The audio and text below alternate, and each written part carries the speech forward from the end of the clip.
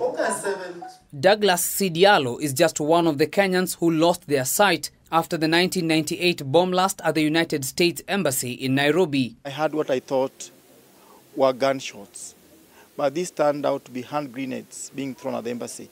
Then I saw a man run from the scene of the blast towards the heavy traffic where my car was.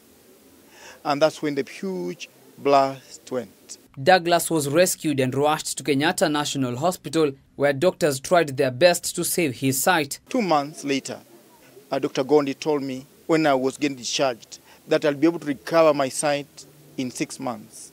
But I've been waiting for this miracle to happen for the last 24 years. Aside from accidents, blindness may occur as a result of eye diseases such as cataracts and trachoma, among other causes. However, 80% of eye diseases are preventable. Some diseases that causes loss of sight, like cataract or corneal diseases, they can be treated with good outcome. Diagnosis and treatment of eye diseases is faced with the challenge of resources and adequate health workers, especially in remote areas. Kenya has only 160 ophthalmologists. Actually, about 60% of the ophthalmologists are in Nairobi and the surrounding counties. So we probably need about 3 to 4 times more. Non-communicable diseases also contribute to vision loss.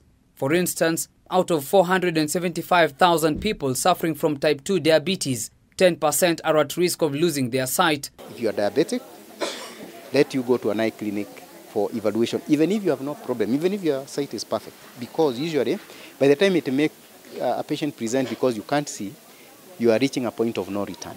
Children's behavioral patterns such as using computers, phones, and television for extended periods of time may lead to an increase in cases of short-sightedness that has for many years been associated with aging. Most of the complaints nowadays, you'll get children have perfect vision. When we measure their vision for distance, it's 100%, or near, it's very good.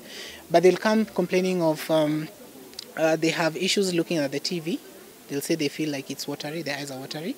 They'll complain of headaches.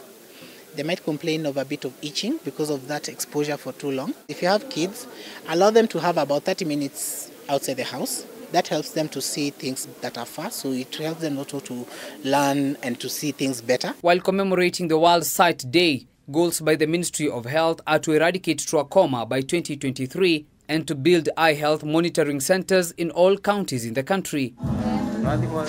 Ben Kirera, K24, Nairobi.